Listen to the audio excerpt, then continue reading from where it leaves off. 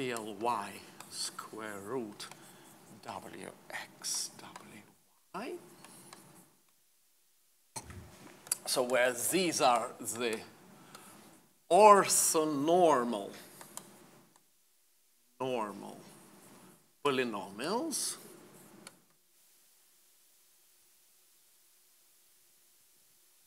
okay, so there is a constant which we don't care about, and I mentioned, I didn't, again, I left it as an exercise, I mentioned that in fact all of the correlation functions, so that is to say all of the projections of this measure on all the remaining coordinates also have determinantal form, so they will be determinants. This is determinant from 1 to n, and all the projections, if I integrate over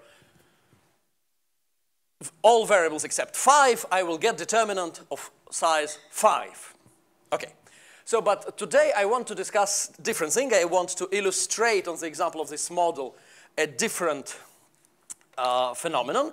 I want to illustrate the behavior of Palm measures. So let us consider conditional measure by fix x1 equals p and consider the conditional measure.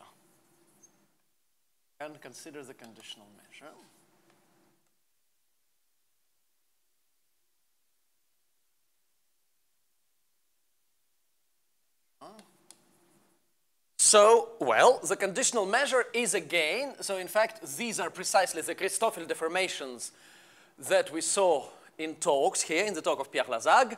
So the conditional measure, as one can see by direct substitution, will again be orthogonal polynomial ensemble with the weight which is multiplied by p. So let me write xn. Xn equals p. So n minus 1 bigger than 1. So p minus xi squared dxi. So, oh, excuse me, wxi.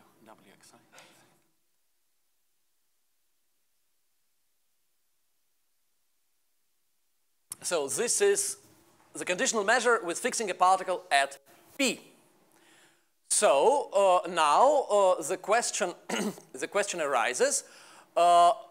Let us move this fixed particle. So let's consider. So this is measure. So if this measure is p, then for this measure, let me adopt the notation like this. Okay. So, and let me also write the measure by fixing the nth particle, but not at p, but now at q. So this will become very same thing.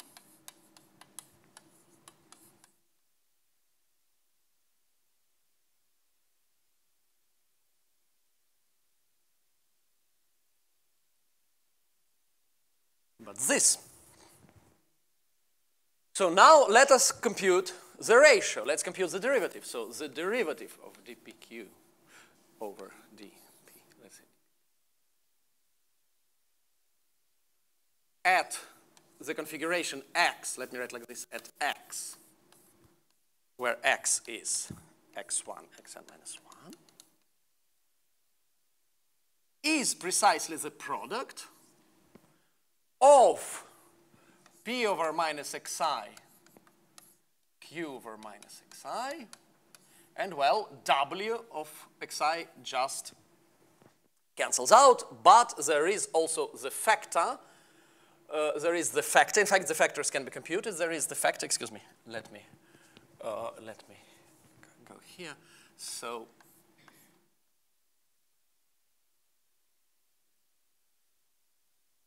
Where the w's get cancelled for the xi's, but there is a factor w of p, w of q, and there is also the factor of normalization. So in fact, normalization, one can see that normalization of this will be by definition the correlation function at p, whereas normalization here will be by definition correlation function at q. So there is also a normalization factor. Excuse me, I wrote too big. So the normalization factor will be here kn p p, and here kn q q. Why? Because again, in normalizing these measures, So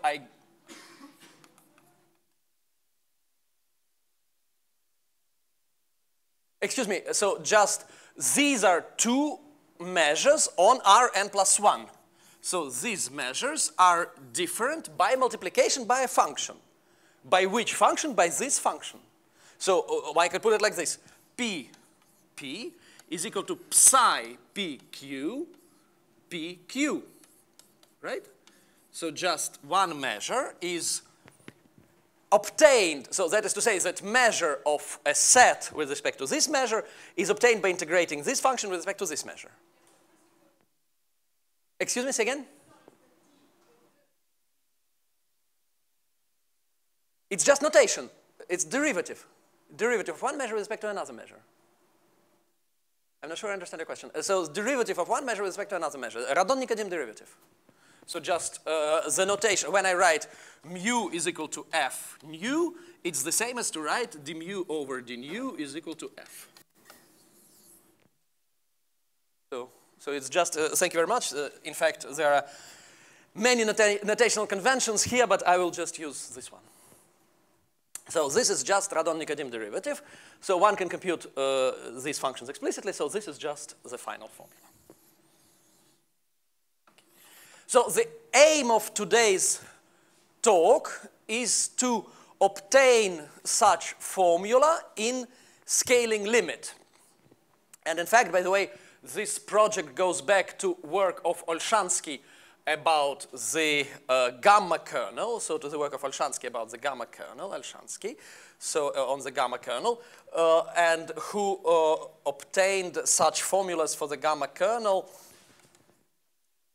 So for a determinantal process with the gamma kernel, please allow me not to write it explicitly now, maybe we will do it later. So for the determinantal process with the gamma kernel, in fact, by taking scaling limit in this formula. But let me point out that it is delicate. In fact, there are difficulties in Olshansky's approach. Also for Genibre ensemble, this approach was later also adopted by Osada and Shirai. So just the difficulties are manifold. And due to the fact that, for example, this function is not bounded, you can see it's not bounded neither above nor below. So there is a denominator. And in any event, so it is difficult to do limit transition in such formula. Because in fact, limit transition, especially when f is not bounded. If f were bounded, it could be possible. But equivalent measures, when equivalent measures under limit transition can become singular measures. Just think about your favorite sequence of measures with a density converging to a delta mass. Just equivalent. The fact that, so trying to prove such identity by choosing a sequence of approximates mu n equals fn nu n creates difficulty because precisely it is very possible that such sequence mu n and nu n converge to two measures which are mutually singular. It's very easy to construct examples when this holds and mu n converges to mu and nu n converges to nu, but this is not true. So, in fact, the approach that we will adopt is a completely different approach, direct and not using approximation by orthogonal polynomials. So orthogonal polynomials will appear at the end of the day. Okay, so before I start, yes?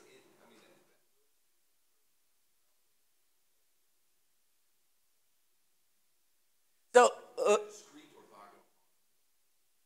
yes, it is completely relevant also in a discrete orthogonal polynomial case. This is also, the statement is also true. As you say, it is essentially obvious in discrete orthogonal polynomial case because you compare just measures on finite sets, on countable sets, measures on countable sets. But let me point out that when you take the limit transition, when you take limit, then you obtain measures on spaces of infinite binary sequences, for example, the discrete sign process, and such statement we shall see for discrete sign process, and it is not immediate. So that for discrete sign process, this is not immediate. So let me also say, and this I will address in detail in this talk, that this symbol, so here I wrote conditional measure with respect to part fix xn equals p, and consider conditional measure. But for infinite point process, this is delicate. So what does this mean? This is so-called Palm measure, and in fact, I will give detailed definition today. But before I start in this, I have to keep a promise from my first class, and so we shall pursue a digression. So digression from last class. So I promised to prove that the probability of the number of particles being high in a determinantal point process decays as e to the minus alpha k square. So this is just a digression, and I pursue it because I can illustrate the concept, I can illustrate the idea precisely very conveniently on the example of orthogonal polynomial ensembles. In fact, if I have an interval of length epsilon, interval I of length epsilon, okay, interval I of length epsilon, then the probability, it is clear that the probability that there are, with this orthogonal polynomial ensemble, that there are k particles in I. Well, let us look at the van der Monde determinant. This probability is, in fact, at most epsilon to the k square, with some constants depending on other parameters. So, so there we go. So just by looking at the van der Monde determinant, I get this k square. So my aim now in pursuing a little digression and fulfilling the promise from first class is to prove this statement for general determinantal processes, and just illustrating the fact that just somehow orthogonal polynomial ensembles are a very convenient model to check, to verify statements about determinantal point processes that sometimes often can be proved in great generality. So first manifestation of this we saw in last class when we saw that multiplying by a weight, multiplying by a multiplicative functional, taking product with a multiplicative functional leads to multiplying the range of the point process. This statement, very easy to verify for orthogonal polynomial ensembles, holds in great generality. So let us prove this. So I need some assumption for this. The assumption will be the following. The assumption is that the maximum, so let me only prove this in the case, so to simplify the exposition, let me assume that the length of I is less than 1. The statement holds in general because of negative correlations, but let me just assume this. So assume this. So, and let me also assume that, so assume the following. So, okay, I need one more assumption. Let me write the assumptions here. So, okay, assume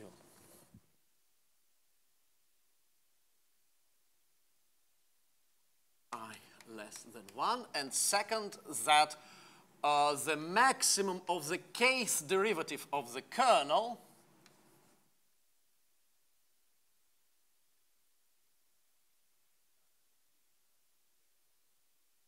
no, you do.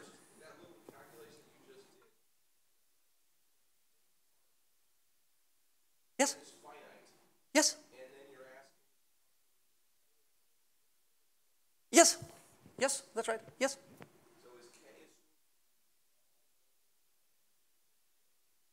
No, k is just some fixed number. No, this is an excellent question. No, k is fixed number. K is fixed number. K is fixed number. And n is very large. Yes, exactly. But in fact, the proof I will give will again not be by limit transition. It will be direct proof from correlation functions. So precisely this somehow illustrates the convenience of working with correlation functions. Okay, so I will assume that the kth derivative of the kernel, so the maximum, is ck factorial. This is convenient assumption which holds in all examples you can think of. In fact, it's also, it wouldn't hurt if I put c to the k or something like this. So I can put c to the k, but let me write like this just for simplicity. But if I put, for example, c to the k, it doesn't matter either. It doesn't matter.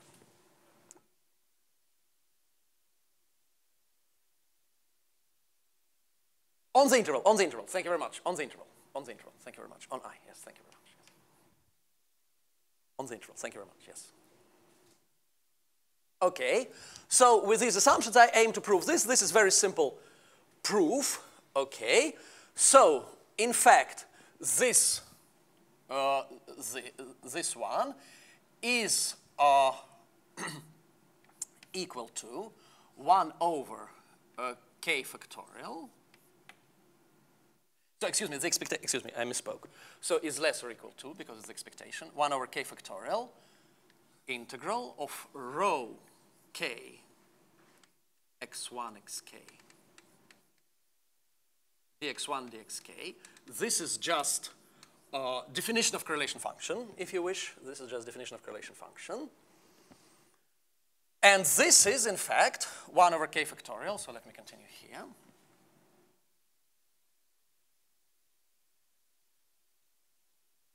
One over k factorial integral over I to the k of determinant by xi xj. Product dxi.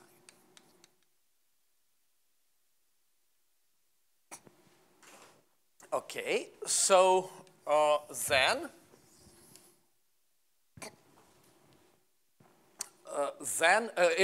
I too. Okay. Okay, so then let us analyze this determinant, and for this it will be convenient for us to use the formalism of divided differences. Let us recall that the divided difference, given some function f x1, so f x1 xn, divided difference is defined inductively. So the first divided difference is,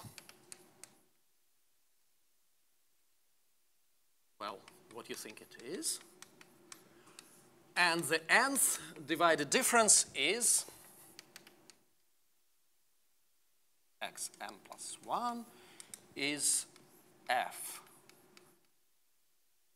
n minus f x2 xn plus 1 over x1 minus xn plus 1.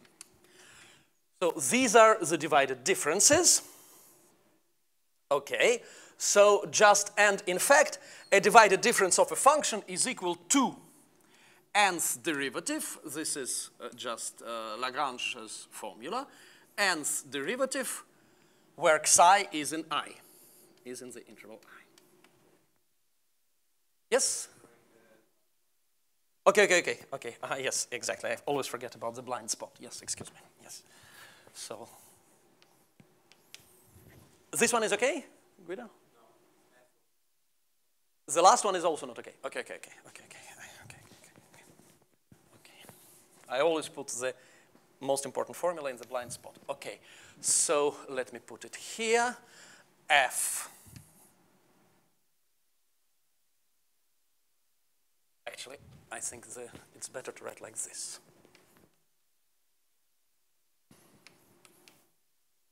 F xn, x1, xn plus 1 is f x1, xn minus f x2, xn plus 1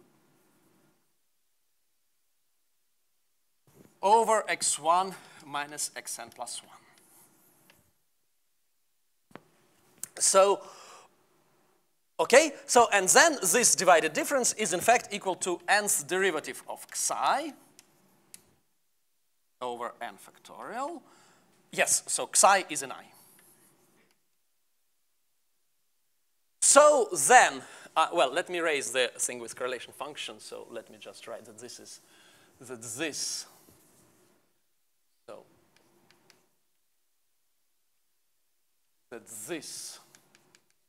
is less than this. And I continue by taking the divided differences.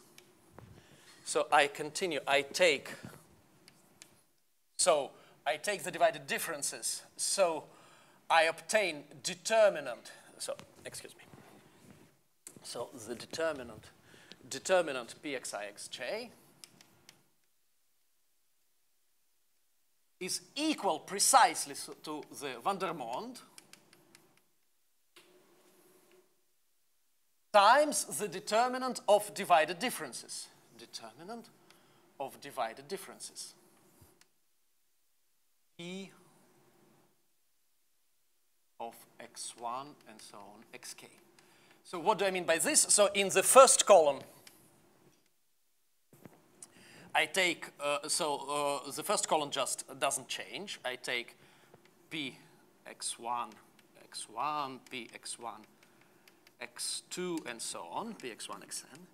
So in the second column, I take the first divided difference. The divided difference is always taken in the first variable. So yes, so I take the divided difference. So here I have p x1, so x1, x2.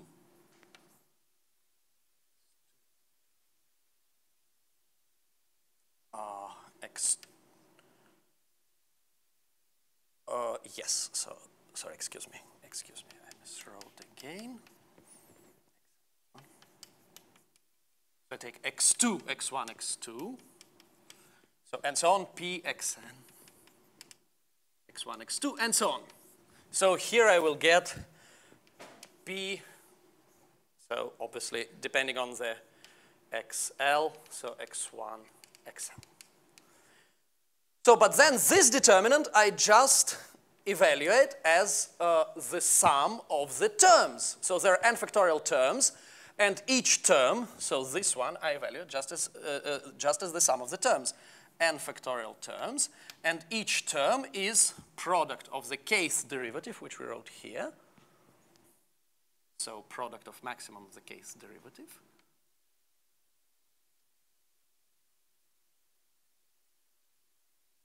Over k factorial. Times obviously the Vandermonde. So the whole point of taking the divided differences was to get out the Vandermonde times the Vandermonde. So, and the Vandermonde gives me I, the desired I to the power k over k minus 1 over 2. So n factorial means, of course, k factorial, excuse me. Yes, so, and the product is in L from L to 1 to k. Yes, so there we go. Again, excuse me? Yeah. F is the kernel pi. F is precisely the kernel pi.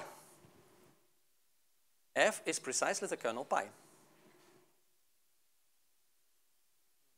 F is precisely the kernel pi. So the kernel pi, I take the divided differences of the kernel pi in corresponding points. So here, yes, divided differences of the kernel pi. So precisely, as I said, on the first. So pi is a function of two variables. That is precisely right. Pi is a function of two variables. One of them is fixed. So in the first, that's exactly right. So in the first row, it is the first variable. In the second row, it is the second variable, and so on. In the nth row, it is the nth variable. The second, this is precisely right. Let me say this in greater detail. So in each row of the matrix, I have the following expression. So kth row. So let's say lth row. So I have pi xl x1, pi xl x2, and so on, pi xl xn. So I consider this as function in the variable x1, x2, and so on, xn. L's function, so this is a parameter, I consider it as function in variable x1, xn. So this is the variable. So, and I take these divided differences. Yes, fl of x is equal to pi xl of x. Yes. F depends on row.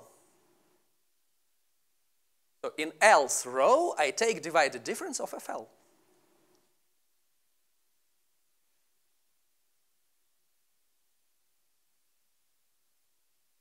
Does it make sense?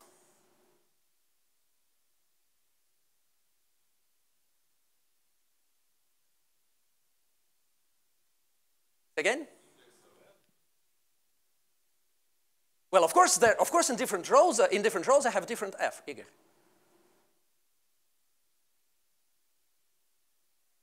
I'm not sure I understand your question.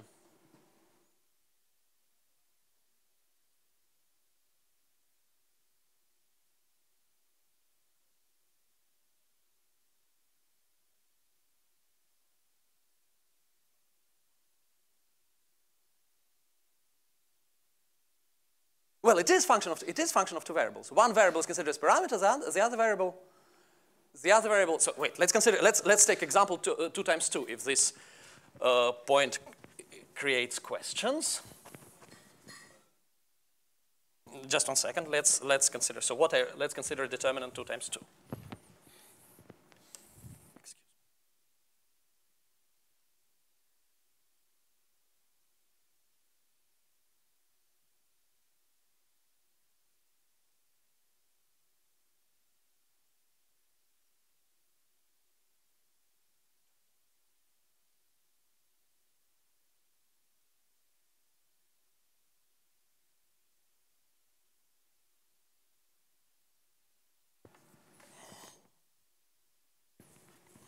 Excuse me.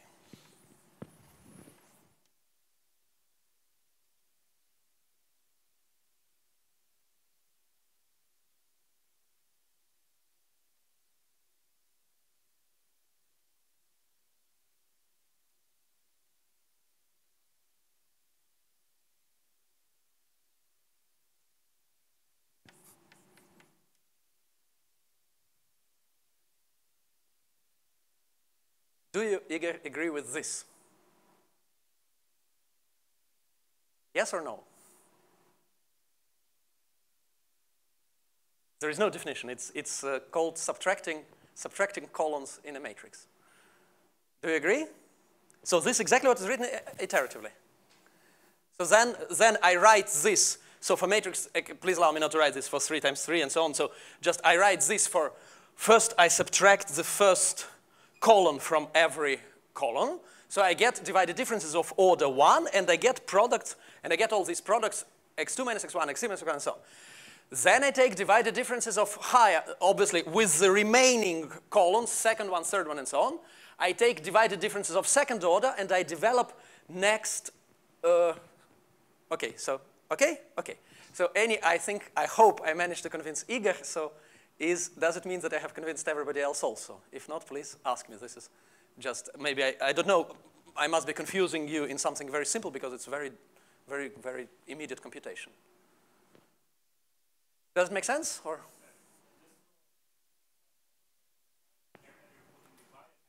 Sorry, excuse me, I don't. Yes. Yes.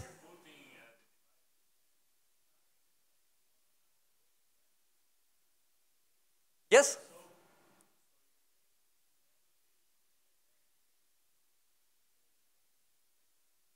Yes? Yes? Determinant is, excuse me, it's L. The determinant is of size K, and I'm varying L, this one. It's K. It's K, in fact, excuse me. It's K, yes? I'm varying, so on each row, I am varying this variable which serves as parameter, and I'm subtracting in the other variable. Yes? Yes. Okay, good, perfect. Okay, so we're in good, I hope we're in good shape. So yes, and then, well, directly we have gotten the van der Mond here. Here it is. Okay, let me subtract. This was auxiliary formula. X1, X2. Yes, so we get van der Monde here. And, okay, let me erase this also. So, and then, so the van der Monde comes, and the van der Monde gives this thing. Okay, and so we have obtained the desired estimate. I have assumed that the length of I is less than 1, but if the length of I is bigger than 1, then one just needs to subdivide it into pieces and observe that there is negative correlation.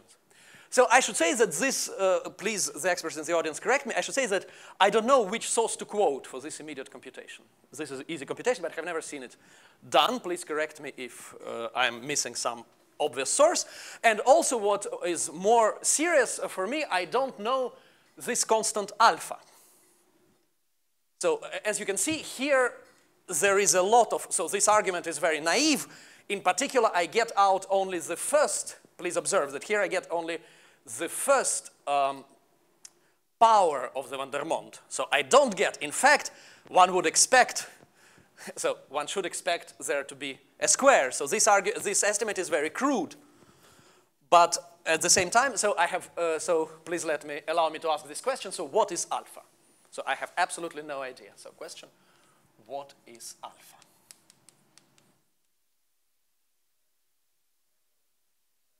Sure, yes? Yes? Let's put some constant.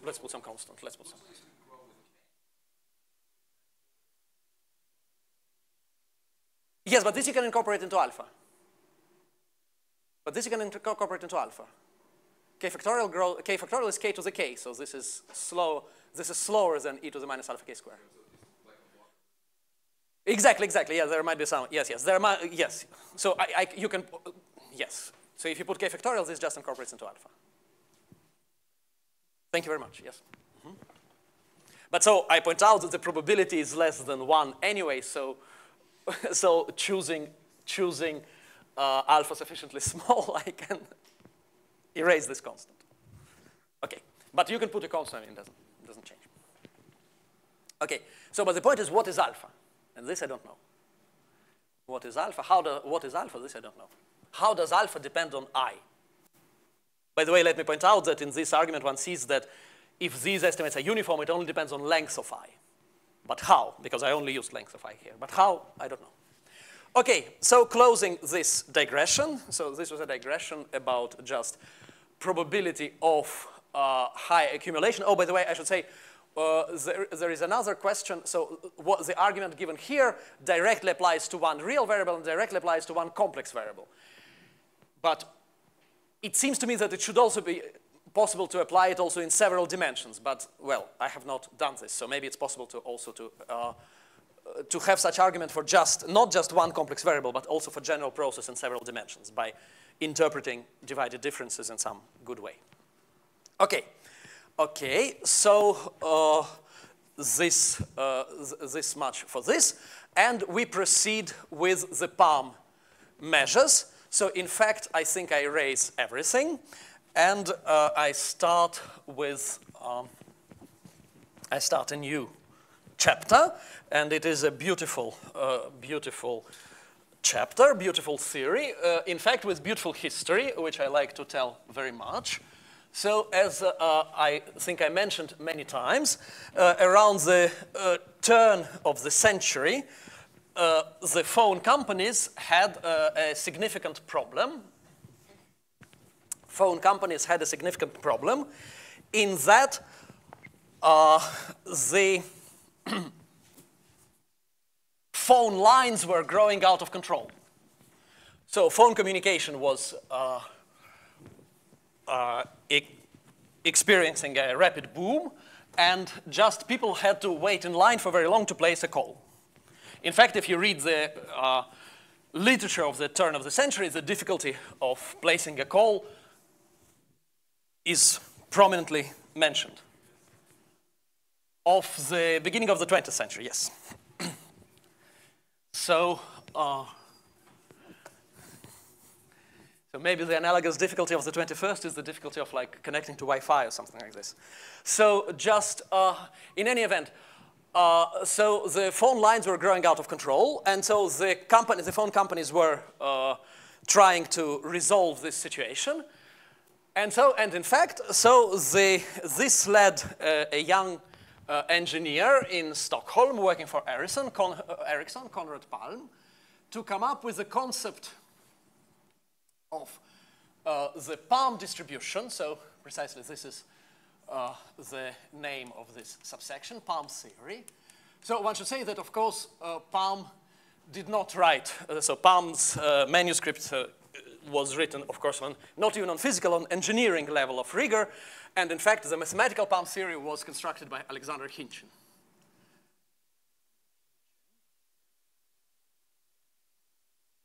So, and sometimes one says Palm-Khintchine theory also, but in any event, so the idea of Palm was the following, that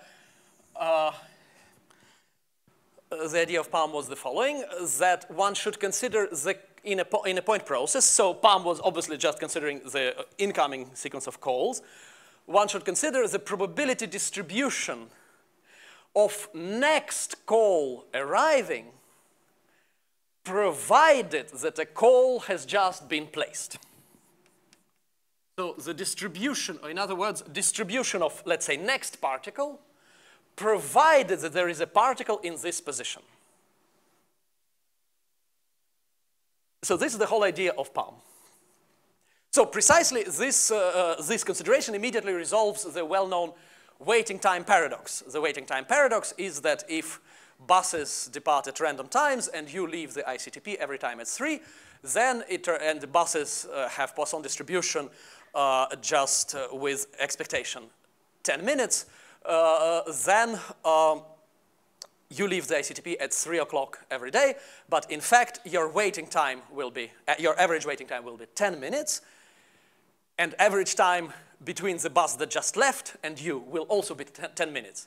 And it seems a paradox because also the average time between buses is 10 minutes. But precisely the resolution of the paradox, so it seems like 10 is equal to 10 plus 10, but the resolution of the paradox precisely lies in the fact that the expectations are taken in two different ways. One is with respect to a measure, and one is with respect to Palm measure. With respect to measure, one with respect to Palm measure. So in fact, or informally, the informal explanation is that, of course, when it is more probable to hit a bigger interval between buses. So that is the informal explanation. However, it may be the Palm, so this is the Palm distribution. So I fix a particle in some position, and I am looking at the distribution of the next particle. I'm looking at the distribution of the next particle or of some other event. So, and naturally one asks the question, what does it mean to consider conditional measure of a point process, conditional measure of a point process with respect to a particle fixed at a given position? So this question is not obvious for the simple reason that how do I say, the event there is a particle in this position is not an event with respect to which you can take conditional expectation. So one cannot take conditional expectation with respect to such event. So there is no sigma algebra because there are many events occupying many positions. So it is not possible. So the statement conditional expectation with respect to a particle at this position has absolutely no rigorous meaning. It's rigorously completely meaningless. So it has to be endowed with meaning. So there are two ways. So there is a naive way of Khintchine himself, which is just take a neighborhood of this particle, and so some interval I epsilon of length epsilon, condition on the event, condition, so Khintchine's elementary approach, is that condition on the event that there is a particle in this small interval, and then take epsilon to 0. Take epsilon to 0. So this is the elementary approach of Khintchine. So it has many advantages, but it has two important disadvantages. It's very inconvenient to work with this because of this differentiation limit. And the second disadvantage is that it is a priori not clear why the limit exists. Why the limit exists. Why the limit exists. So in fact, this is not what we will do. This is not what we will do.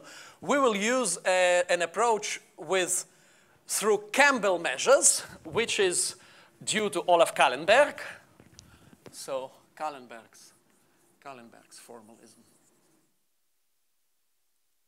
Formalism through Campbell measures.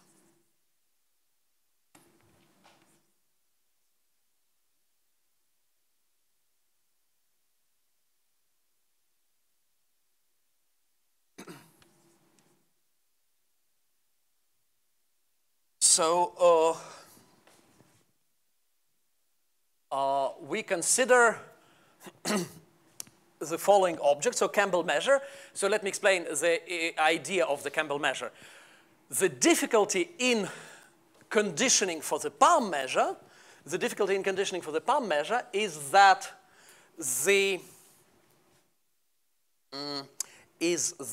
the particles are not numbered. So when I say there is a particle in this position, if the particles were numbered, I would be able to say the first particle is in this position. Because the first particle cannot be simultaneously in this position and in that position. So it is possible to have a sigma algebra and to have conditional expectation. But when I say a particle in this position, maybe it's first particle, maybe it's second particle. But these events are not exclusive. And so precisely it is not possible to consider it. So Campbell measure is an extension of the point process in which one of the particles is marked. So we consider not just configuration, but there is configuration. Configuration is a collection of particles without regard to order. The very idea is that we consider not sequences, but configurations. We consider measures not on space of sequences, but on spaces of configuration. It's a very important difference. If in finite sequence, it doesn't make a difference, ordered or unordered, there is just n factorial in the formula. So in infinite sequence, the difference is very important. So it is not possible to order naturally particles in the unit disk, for example. So, in fact, Campbell measure is a little bit of ordering. There are particles, they're all indistinguishable, but one of them is red. Okay, I proceed to precise definition. So the Campbell measure, C, is a measure on E times space of configurations on E. So one should think about it. I will draw it like this. So this is space of configurations on E. This is E. So, and one should somehow think that over each configuration, so this is a configuration, over each configuration, I place itself as a measure on E. And the resulting measure is precisely the Campbell measure. To put it precisely, so C of B times Z, so B is a subset in E, and Z is a subset in the space of configurations, is just the integral of the occupation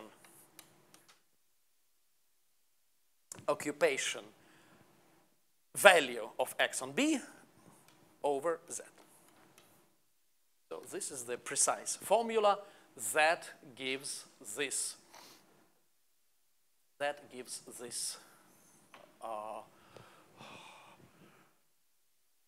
Campbell measure.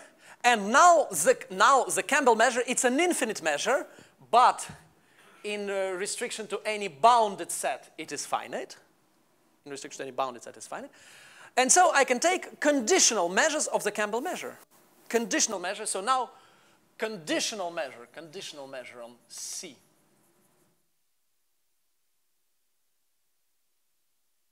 Of C. So let me write CP. So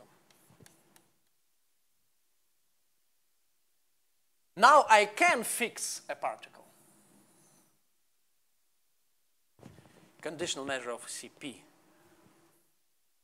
at Q in E is precisely the Palm measure. Is precisely the Palm measure. The Palm measure.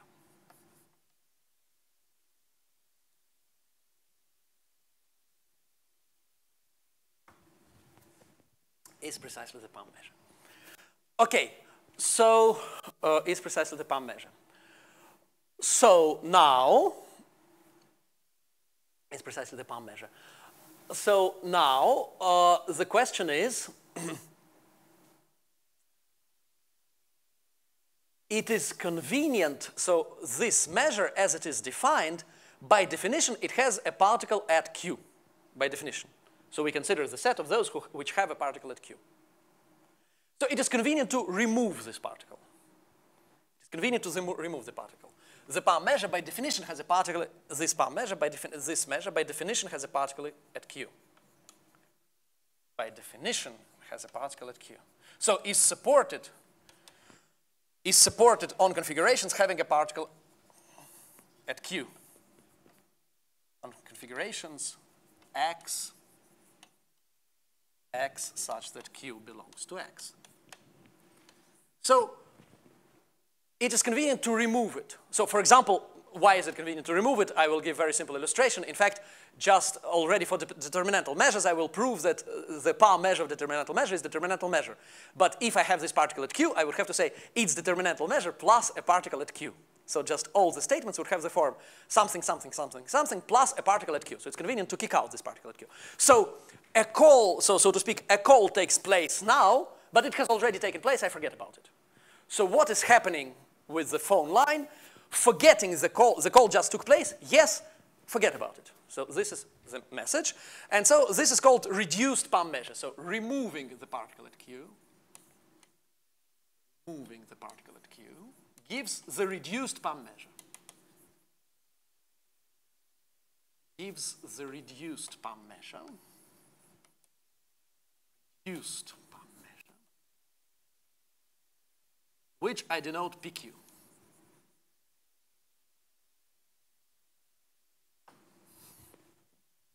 Okay, and to simplify the exposition even further, let me note the clear proposition. So the correlation function of PQ, else correlation function at x1, xl. So audience participation question, but those who know already don't answer. So what is it, how is it expressed through the correlation functions of the initial point process? You have the else correlation function, meaning that there are particles in positions x1, xl. So, and also I have this condition that there is a particle at Q. How is it related to correlation functions of the initial process?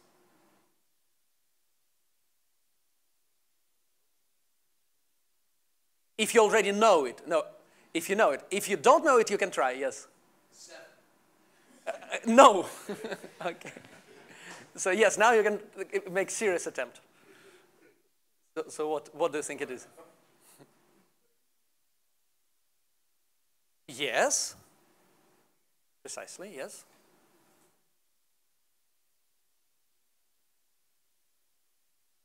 No.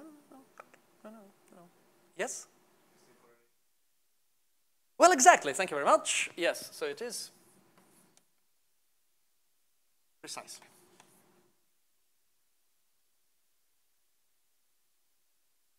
Precisely.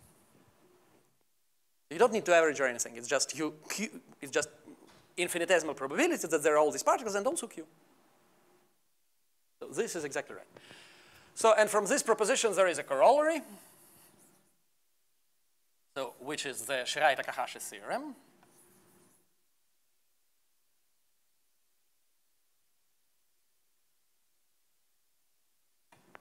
So the Palm measure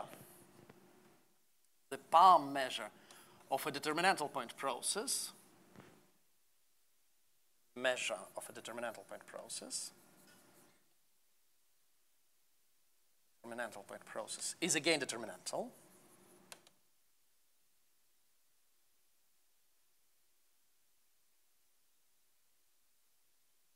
Is determinantal.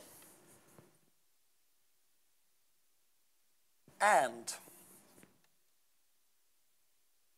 so the formula is, so let me erase this, and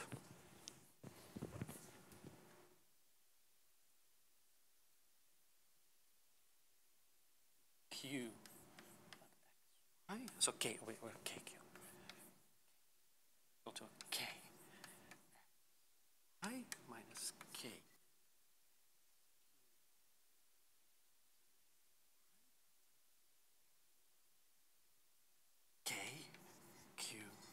Q. So,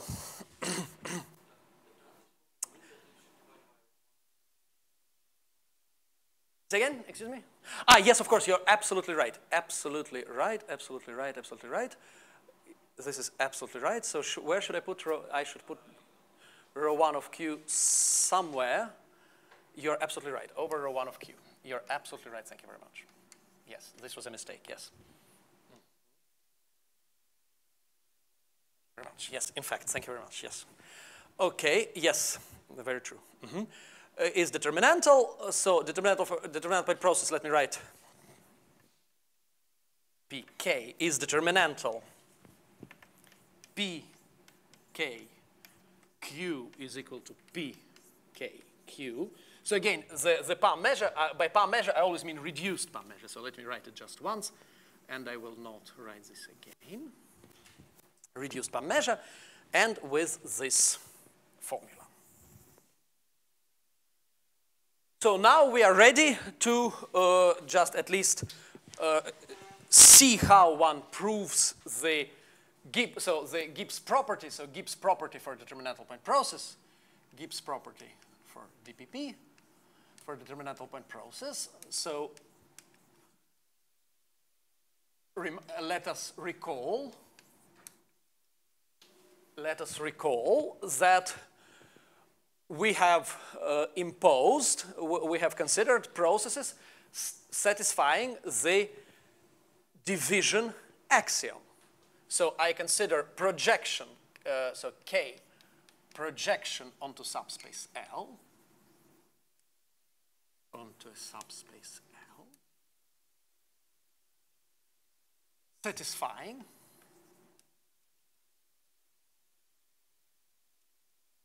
satisfying the weak division property. So if F is in L and F at Q is equal 0, then F over X minus Q is in L. Why do I care so much about functions assuming value 0 at 0? In fact, because Kp, so if K projects onto L, then Kq projects onto LQ being precisely the set of functions assuming value 0 at Q.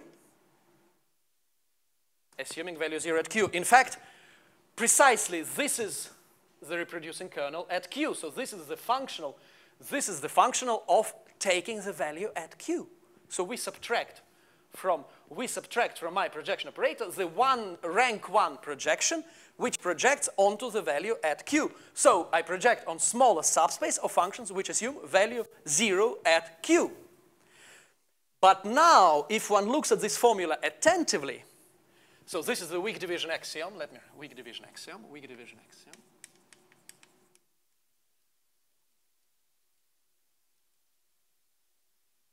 If one looks at this formula attentively, then one sees that weak division axiom implies that L of Q is equal to X minus Q, X minus P, L of P.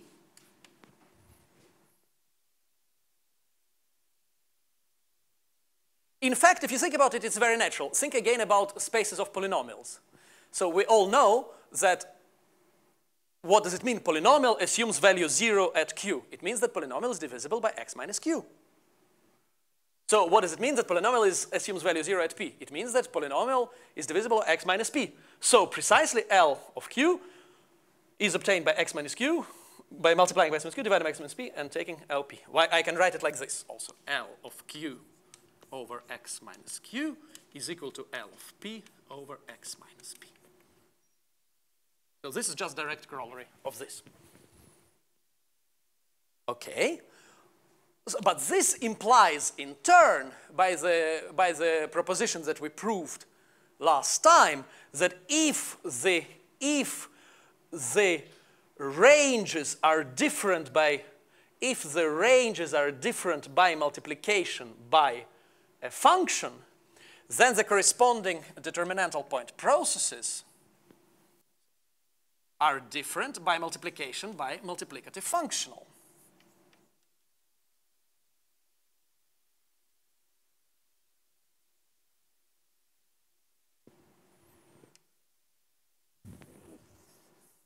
So the Palm measure of this point process, the Palm measures are equivalent, and they are in fact different by multiplication by a multiplicative functional. And from this, in turn, once I have equivalence of Palm measures, so the corollary precisely is that the conditional measure, so the Gibbs property, which I formulated in the first class, so the corollary of this precisely is that the conditional measure, if I have some particles inside and with respect to the fixed particles in the exterior, the conditional measure is precisely orthogonal polynomial ensemble.